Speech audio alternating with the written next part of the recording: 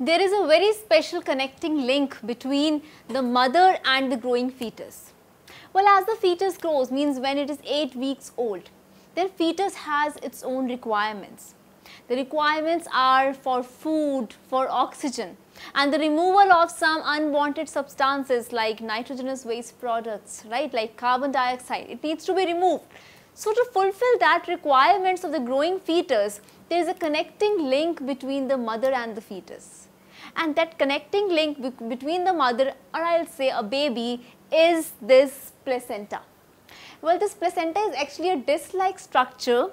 This disc-like structure is formed by the interlocking of the villi, right. Villi are the hair-like projections. This is formed by the interlocking of the villi. There are two sets of villi. One set of villi is projected out from the uterine wall. It is projected out from the uterine wall, and the other set of villi is actually from the extension of allantois layer. It is from the extension of allantois layer. So, these two villi from the uterine wall and the allantois, they actually interlock themselves. They do not open into one another, they just interlock. Don't open into one another, just interlock.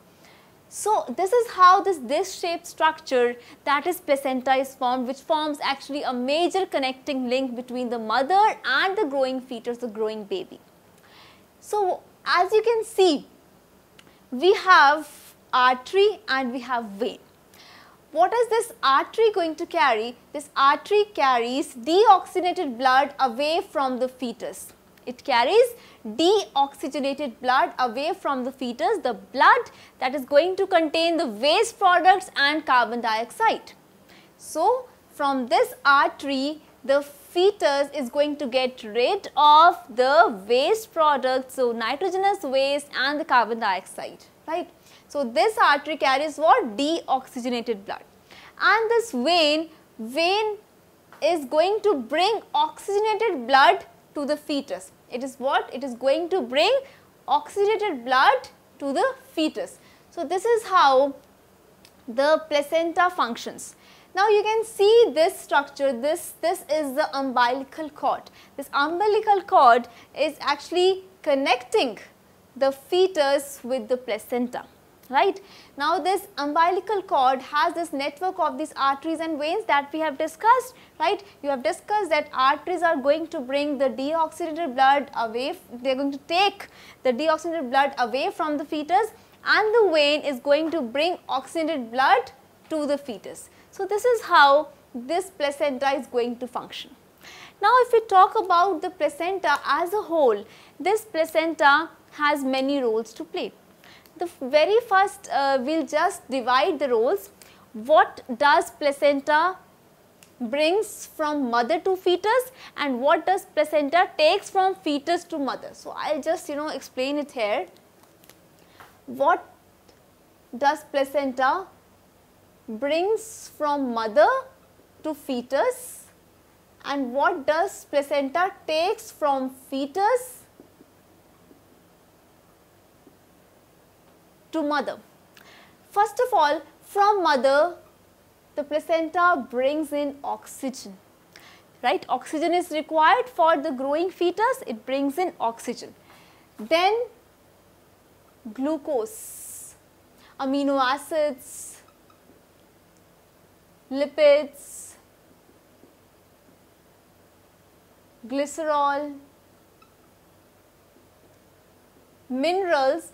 Now, these minerals such as we have sodium, potassium, calcium, chlorine, certain antibodies, right. Then what does this placenta takes from fetus to the mother? That is unwanted substances, obviously, that the fetus wants to get rid of.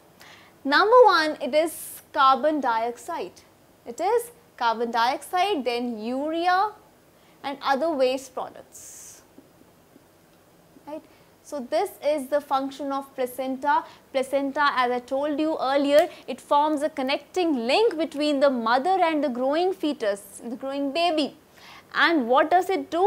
It brings these substances to the fetus and takes away these substances from the fetus, and you can see that this artery is going to what? It is going to carry the deoxygenated blood away from the fetus, right?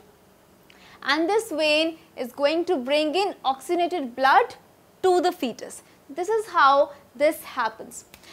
Now, in case of placenta, as I told you that these are the functions of the placenta, so this actually occurs by a process that we call as diffusion. These substances can actually diffuse, right? And in this case, in the case of diffusion, there are the chances of the diffusion or of the entry of the HIV virus. That is why it is necessary to actually get the HIV test done before you can say you continue with the pregnancy. Why so? Because if through the placenta the HIV virus can infect the fetus, because mother is already infected, then the fetus may not survive. So, it is very important that we get the HIV test done when there is the case of pregnancy, right?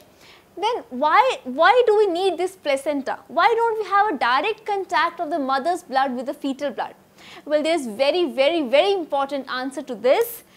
The pressure of the mother's blood is sufficiently quite high.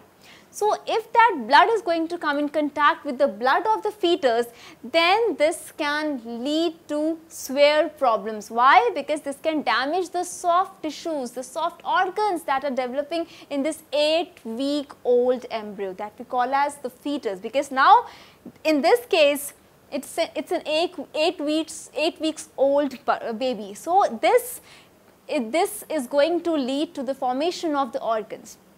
So, if there is direct contact of the blood from the mother with the fetus, as I told you, the pressure is high in the mother's blood, so this can damage the soft tissues in the fetus. So, that is why this disc-shaped structure, this placenta, is very important for the baby.